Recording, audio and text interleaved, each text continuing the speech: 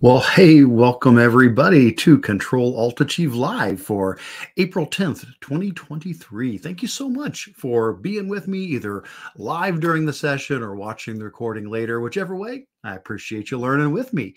As always, you can get to the resources for this evening at bit.ly/CAA-live. That'll get you to a resource document. If you scroll on down to the second page of that document, you will see all the links we're going to be exploring tonight, as well as all the links from previous weeks as well. Well, I'll give you just a moment to take some time and get that pulled up. While you're doing so, real quick introduction. Howdy, everybody. My name is Eric Kurtz. I'm a educational technology coach up in Northeast Ohio. That is my day job. And then on the side, I run a website called Control Alt Achieve, where I share out all of my EdTech resources. You can connect with me in a bunch of ways. If you scroll on down just a little bit on that document, you'll see a section there with loads of links to connect with me, whether it's my blog or email, social media, YouTube. I've got a weekly email newsletter. There's an email discussion group. Lots and lots of different ways to connect. Whatever works best for you, please do connect with me through that. Also, I've got some links here for upcoming live streams. We typically do these each Monday night. So the next one will be next Monday, April 17th. I've already got the links in there if it helps you to plan ahead of time. Do note there is a calendar link for all of my live streams. If you do add that, you can then just always take a look at your Google Calendar and see any upcoming events. And then I also do list them out individually here as well. And of course, I want to hear from you guys. So during the session tonight, please provide feedback. You can do that in a number of ways. You can chat through whichever live streaming service you're using. If you're watching on YouTube or Facebook or LinkedIn, go ahead and throw some comments there in the chat. I've got that open on another screen, so I'll do my best to keep an eye and see if you've got any questions or comments or feedback throughout the session here tonight.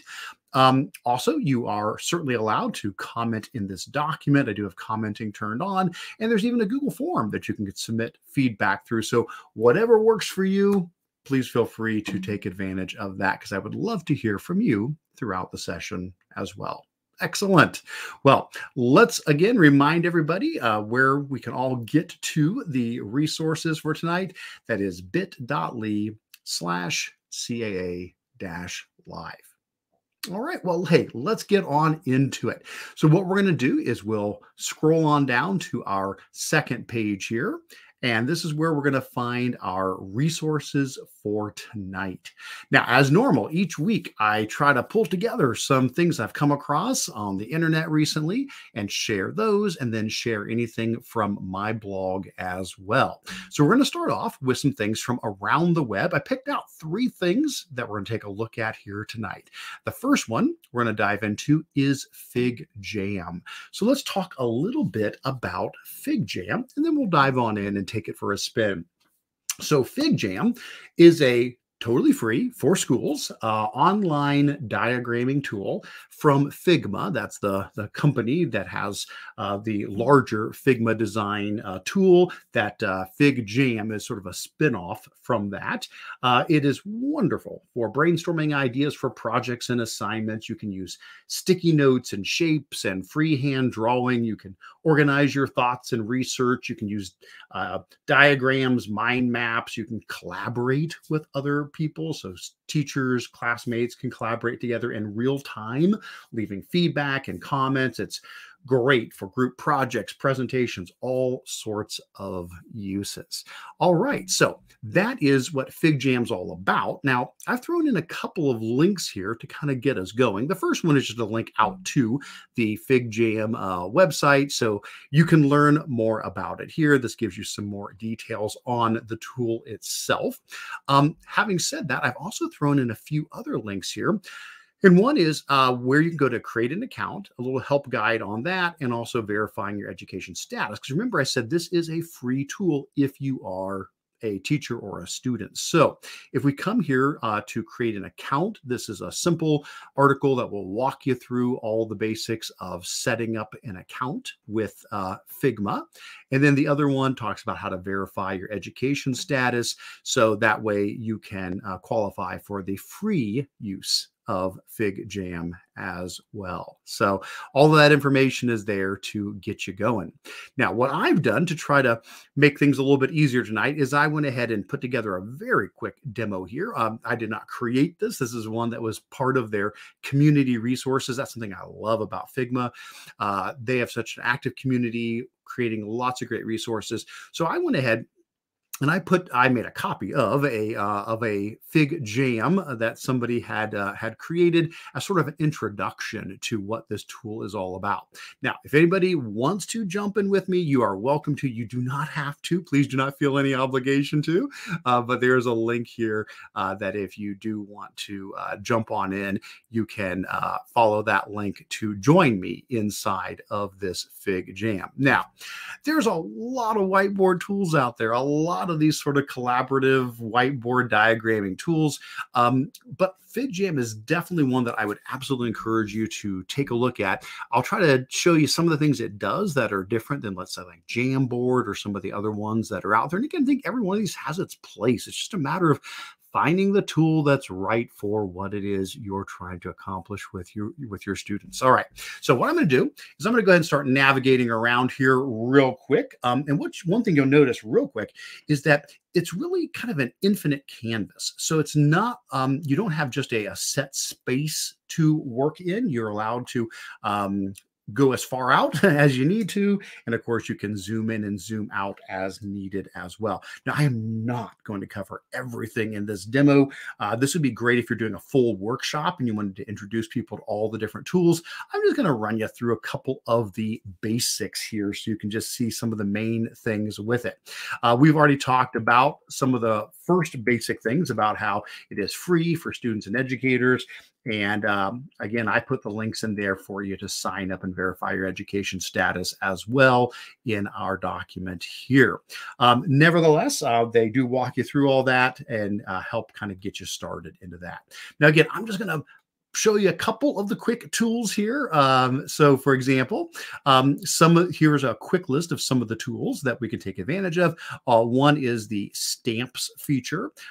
There's a little stamps button down here and you can click on that to get to it. There's also keyboard shortcuts for things. Think E is the shortcut in this case. And I can either do stamps or I can do emojis here. So that's one of the quick things to show right away. Then there's also what's called cursor chat. So if I press the /, I'm able to actually type with my cursor, where my cursor's at. So rather than typing on here, I can quickly just type a message and I can communicate with people right off of my cursor. There's also a high five option. Don't have anybody here to high five, but if I did, if you hold down the H, you get a big hand and you can high five people. That's kind of cute. And then also they mentioned like setting up a timer. There is a timer feature up here. If we wanted to set a timer and get that started, even pick some background music to play while we're going, that's a nice feature that's built right into it. All right. And again, they're telling you here about holding down the space bar to pan around. And then I'm using my control key with my mouse wheel to zoom in and out, but you can find the method that works best for you.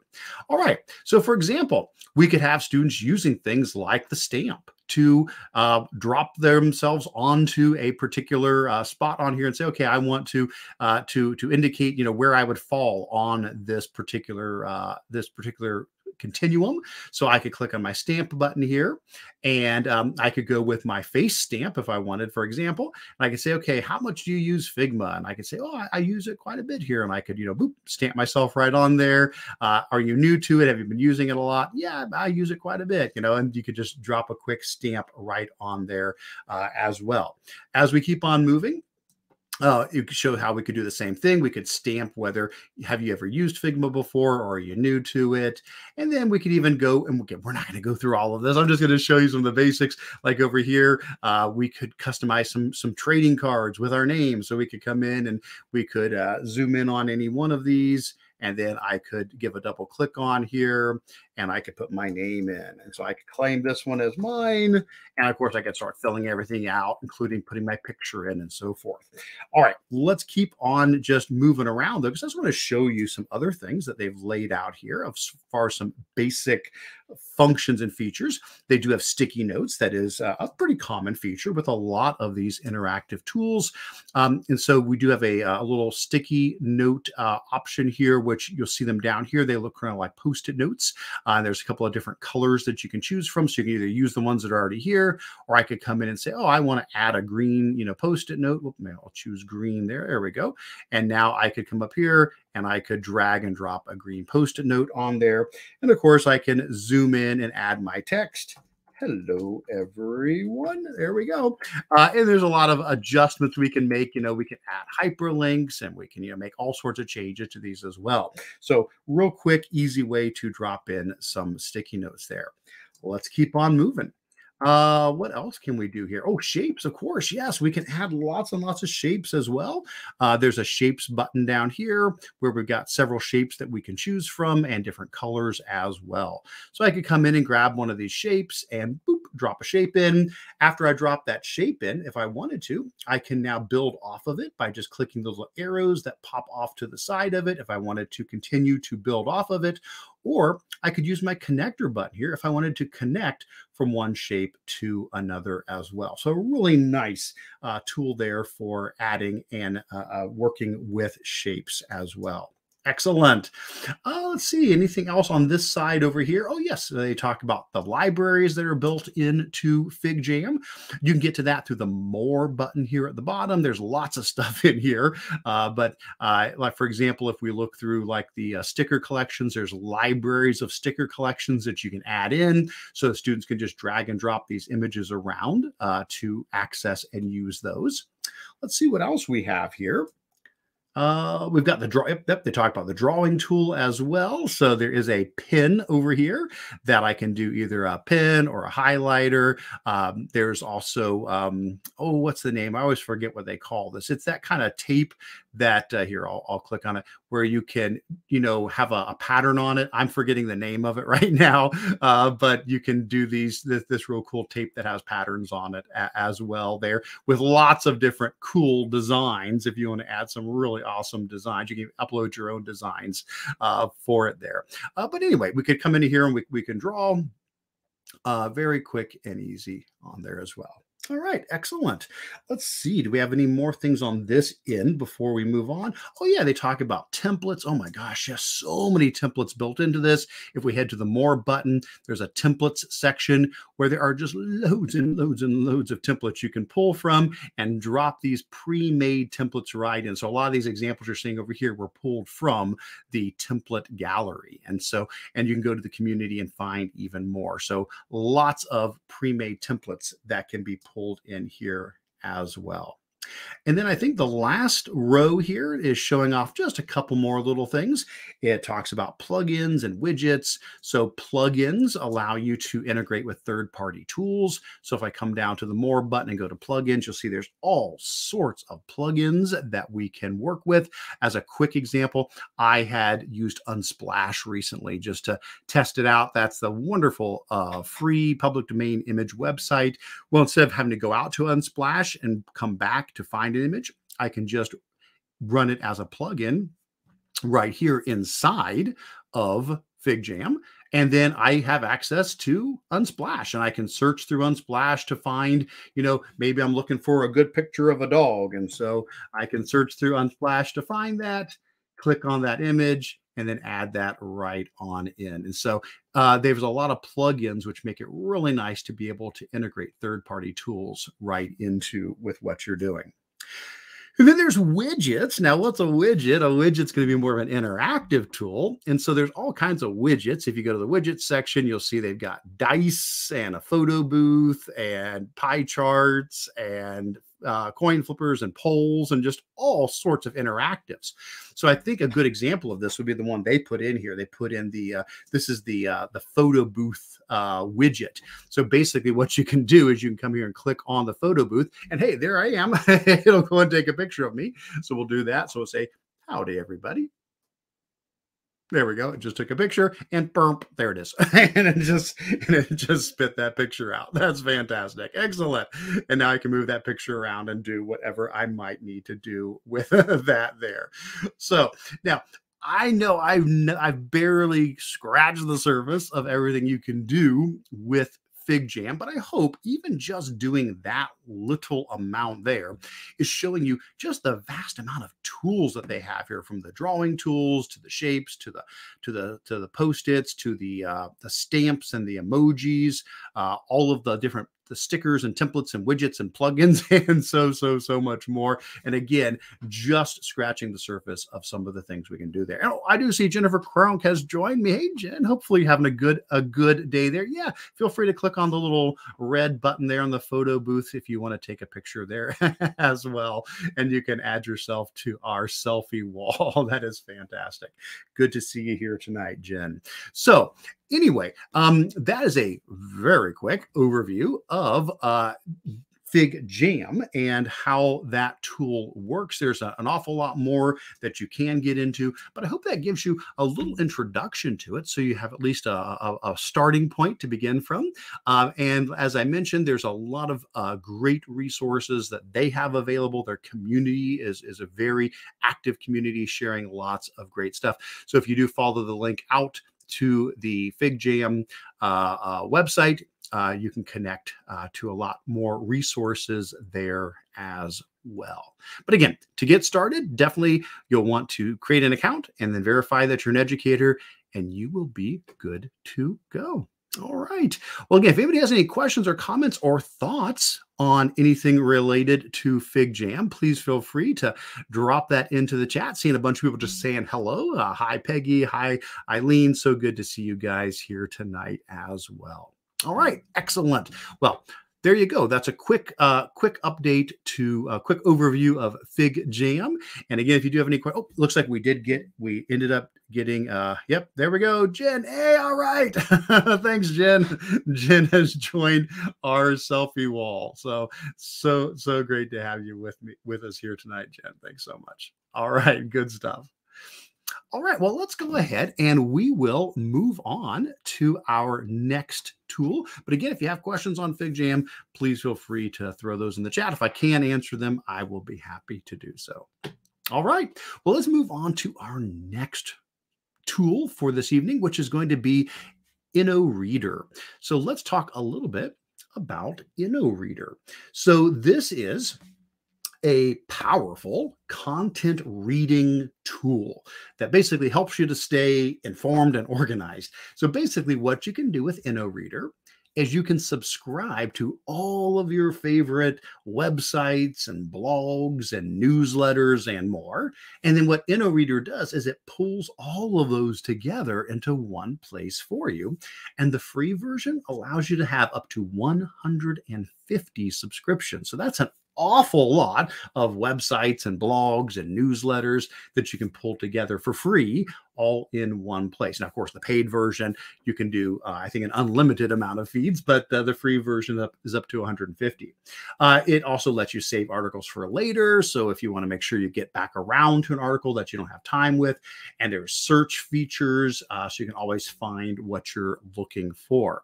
So that's the quick overview of what Inoreader is all about. Now let me fill in a couple of the details here. So you probably heard me talk about these kind of tools before, and you probably have heard me mention how I have been using for many years a tool called Feedly. Now again, love Feedly.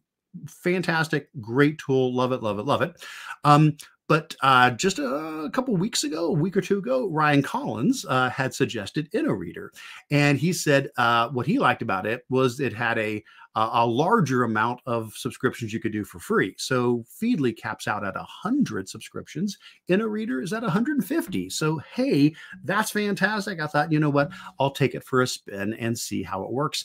I got to tell you guys, I'm really pleased with it. So what I'm going to do is I'm going to pull my Inoreader tab over. It's on a different account. This is my trainer account, and my Inoreader tab is on my personal account. So I'm going to pull it on over here so we can take a look at it. So when I go to Inoreader, this is what I see. This is what welcomes me.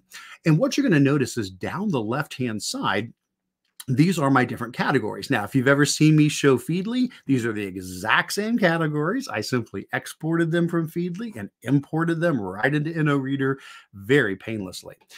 Now, what you'll notice is down the left, I can click on these different categories. Like I may say, okay, what's new with Google? So I can click on the Google category.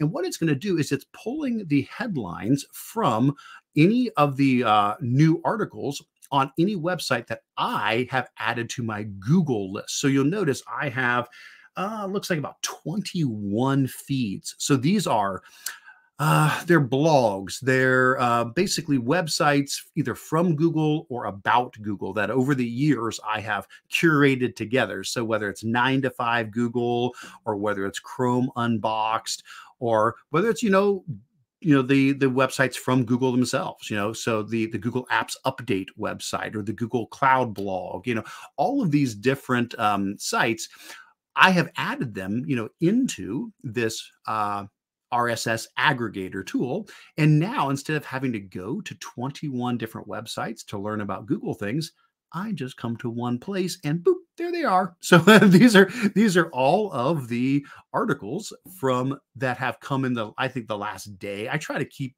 up on this every couple of days. I make sure I jump in here.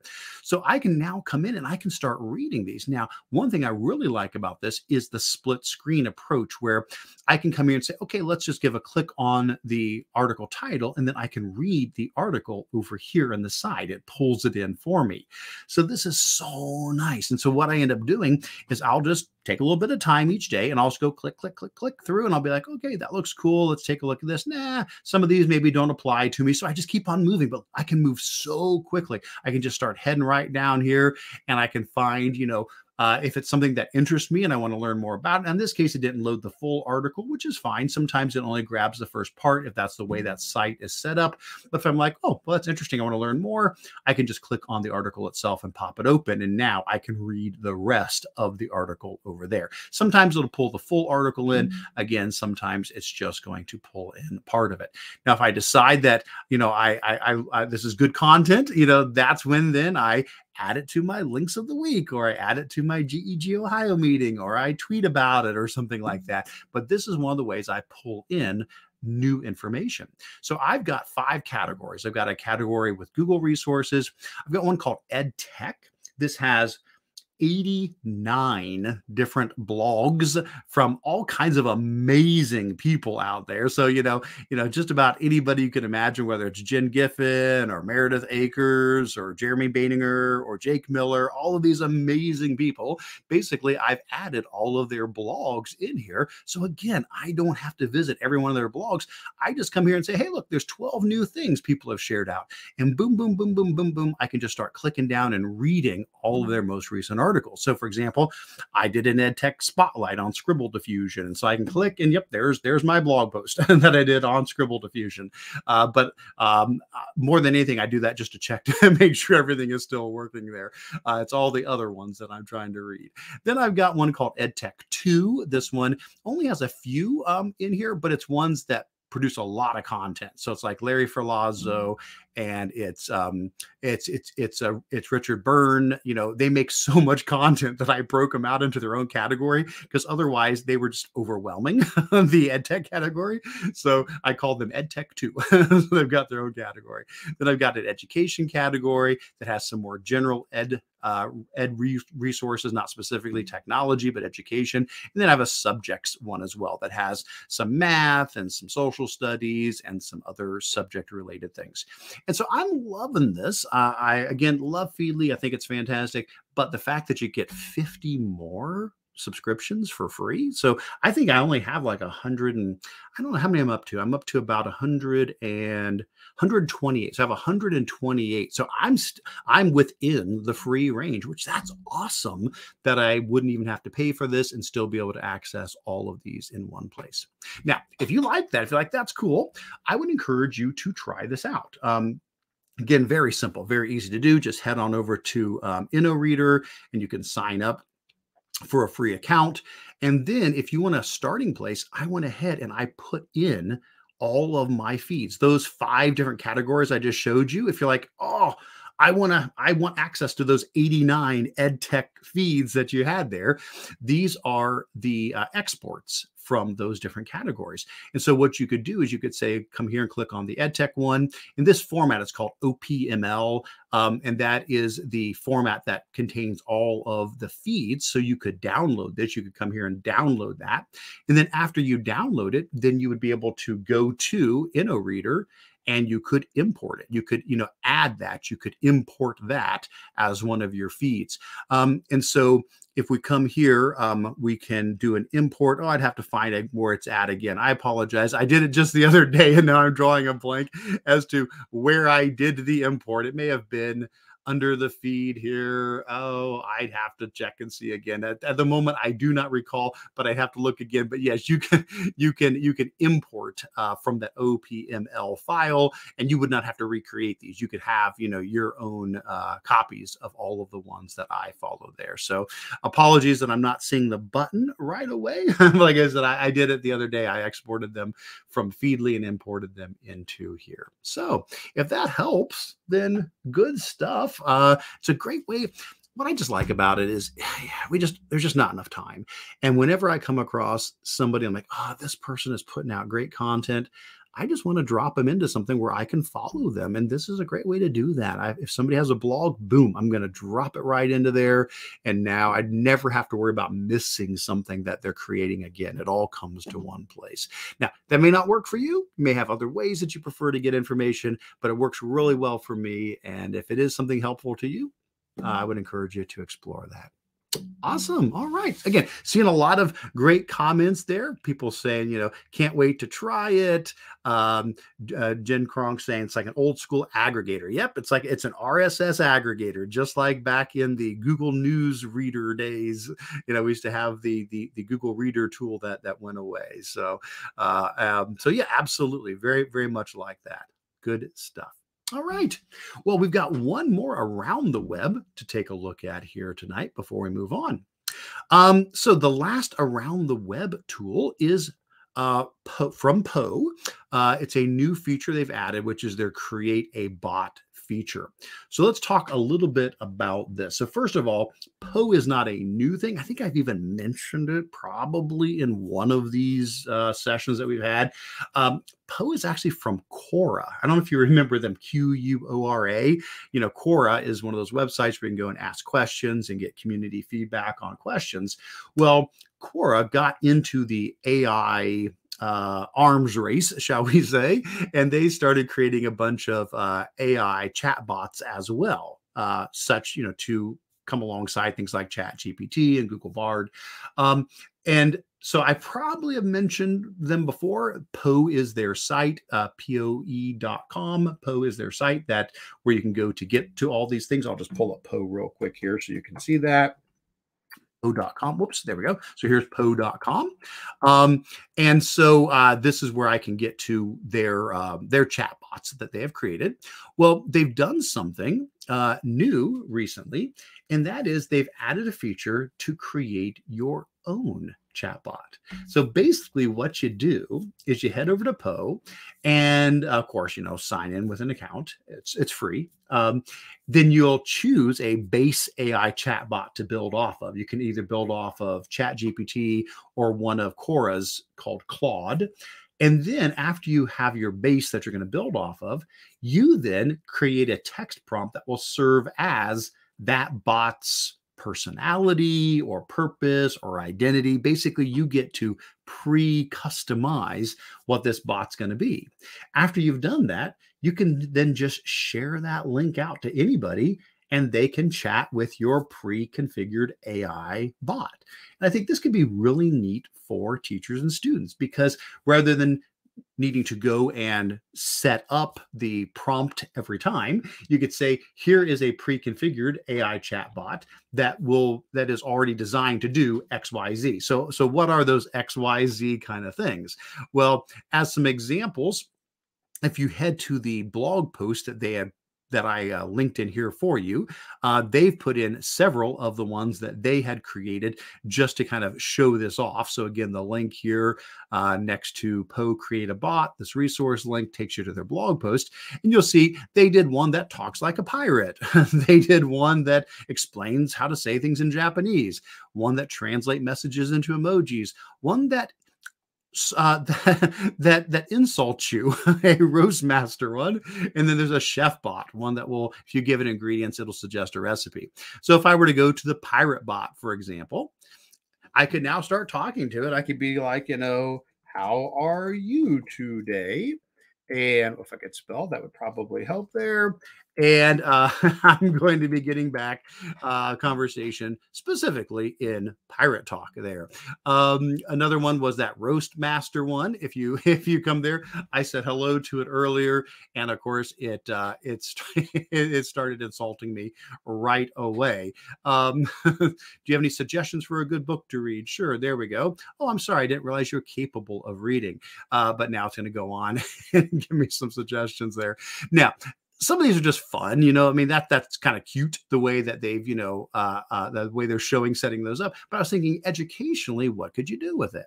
And I thought, well, the idea would be you could, head over here to Poe. You could click on the option to, am I not logged in? Hold on, make sure I'm logged. Oh, there it is down there. Yep. Go down to the Create a Bot section. So there's a Create a Bot section down here. And when you click on Create a Bot, you could say, okay, I want to have a bot that is going to be a math tutor, or I want a bot that's going to be a science expert, or I want a bot that's going to be a famous historical person, or whatever the case might be. You can do that. You can come in here and you can set up a prompt, and you can say, you are to act a certain way. You are to, be a certain thing. So what I did for mine, just to have a little bit of fun, I set one up to be like a 20 question sort of yes, no question thing where you're trying to guess what animal the bot is. And so what I ended up doing was I put in something like this. Here, I'll copy and paste it over so you can see what I put in. When I created mine, I said, you are, and then I gave it an animal. I said, you are, and I told it what the animal is. And I said, you can only answer questions that have a yes, no answer. If the user asks you a question that cannot be answered with yes or no, respond with sorry, but I can only respond to yes, no questions. If the user guesses what animal you are, then respond with yes, you guessed what I am. And so basically I created an animal chatbot. And so that's the one that I linked in here. So if you click on my example, the 20 questions animal 01, that was the one that I created there. If we copy that link, and again, I'll put it into a different account because I'm actually the creator of it on that account. So I'll pull it over, and I won't give away what the animal is. I'll let you try it if you want to try it out. But basically, if I give anybody that link, they can click the link, come here, and it'll be like, hey, I'm an animal. Can you guess what I am? And so now I'd have to start saying, do you live on the land? And it's going to start answering me, do you live in the air? No. And I guess we're starting to narrow that down, do you live in the water? And hopefully that is going to be accurate. I'm running out of places for it to live. Yes, it does live in the water. Now, again, we'll start now narrowing in. And if I ask it something that's not, like if I said something like, what color are you? It should not answer that. Sorry, but I can only respond to yes, no questions. And so, again, I won't give away what this particular animal is if you want to try it out. But there you go. So now you could have this pre-configured chatbot to behave a certain way, to have a certain personality.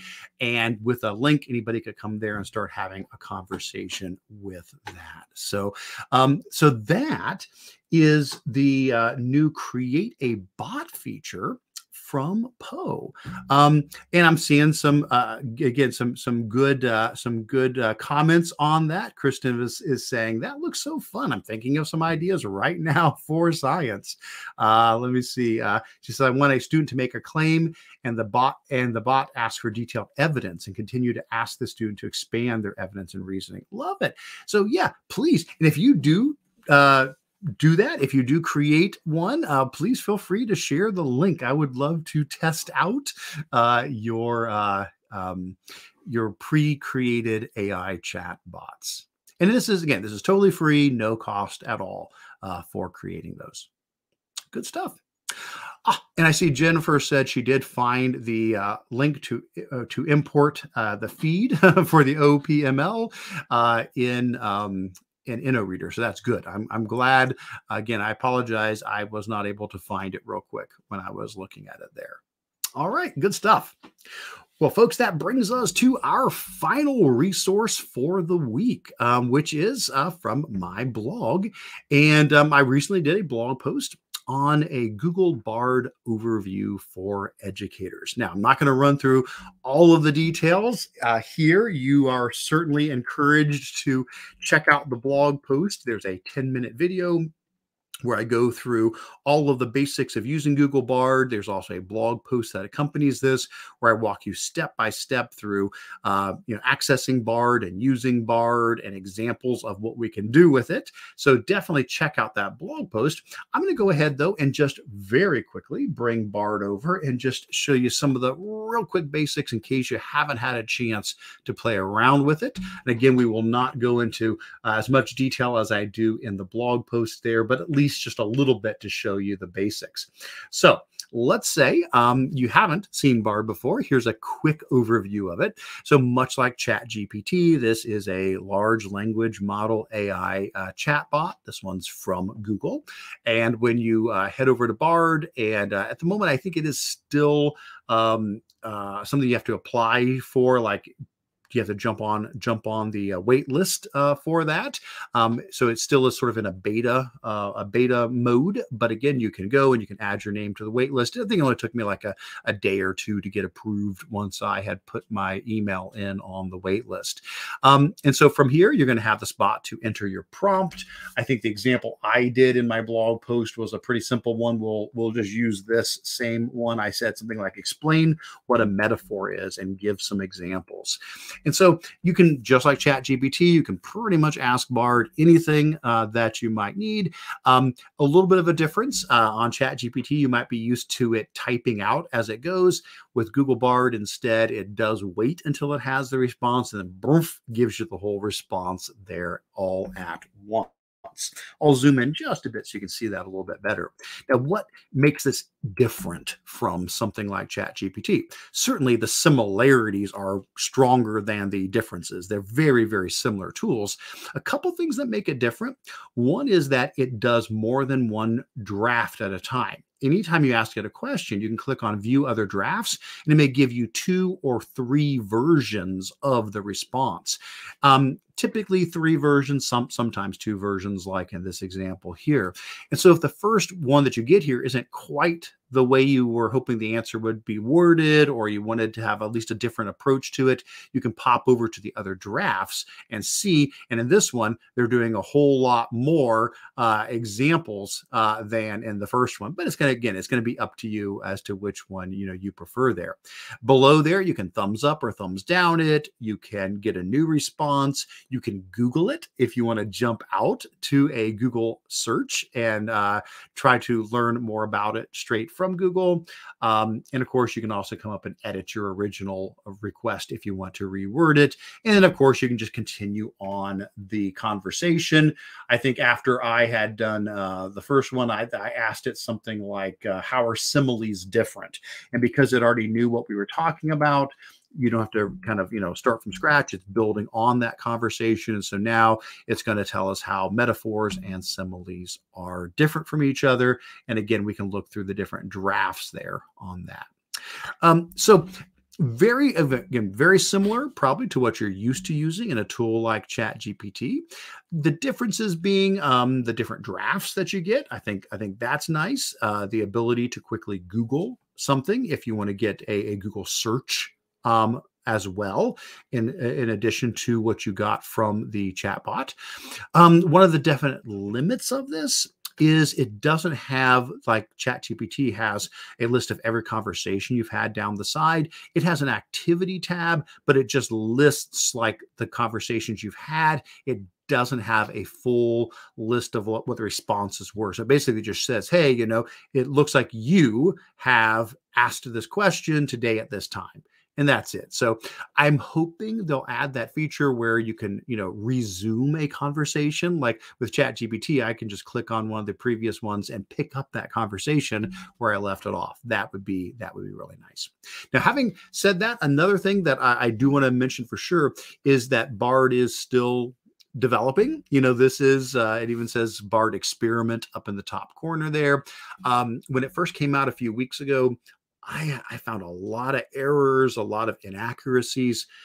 It has improved massively in just the last few weeks. I understand they're rolling out more and more powerful versions of it each week as they're testing it and rolling out more powerful database versions of it. And so where it's at right now, it has come leaps and bounds over where it started from. And I would say right now, if I were to compare it to ChatGPT, I would say I would rank it above ChatGPT 3.5, but not necessarily better than 4. I think ChatGPT 4 is still my go-to for some of my most, sophisticated conversations, but it's really getting right up there with it. So I'm very encouraged by that.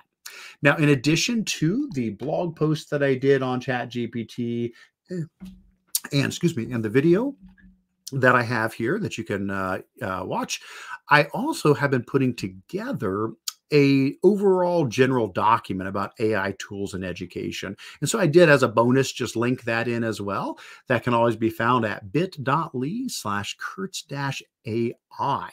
And so that includes information about things like ChatGPT, but it's much broader than that. So if you head to that document, you're going to see lots of content here, from an overview of AI to specific AI tools for speech and music and images and for language, and then lots of examples of how to use AI in education. So I cover, using AI for reading and writing and conversation and feedback and, tasks and on and on. And for each one of these, I try to put in an example, and you can click on any of these examples and it will open up a Google document where I show the actual conversations I've had with Bard and ChatGPT as I illustrate how AI can be used for all of these different purposes here.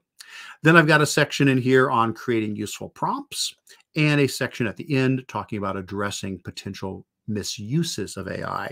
And so I run through a lot of things that schools should be considering and thinking about when it comes to addressing the potential misuse of AI in education. Now, this document, I guarantee you, is a work in progress. This one will keep on developing over time, but I wanted to, get that out there and say, please feel free to take advantage of some of the resources in there as well. All right. Well, folks, those are the resources for this week. Take a moment. If you've got any questions, comments, throw those into the chat. I'll take a quick look over there and see if there's anything that we still need to address from our chat tonight. Seeing a lot of good comments, people excited about using these tools. And thanks, Peggy. I'm so glad that is a helpful resource, helpful compilation of resources there. All right. Well, I think that does bring us to the end then. So once again, thank you guys so much for being here tonight. I really appreciate you taking the time to learn along with me. As always, you can get to these resources at any point at bit.ly/CAA-live. If you do use these, I'd love to hear how they go. So contact me. Remember, my contact information is at the top of that document there. I'd love to hear from you as to how you use these tools. And I want to hear what else I should add, because every week I'm looking for new things. So please continue to send your suggestions and ideas my way. I'm so excited to learn from you guys. Other than that, have a wonderful, wonderful rest of your week. And I will see you guys next Monday for our next Control Alt Achieve Live. Take care, everybody.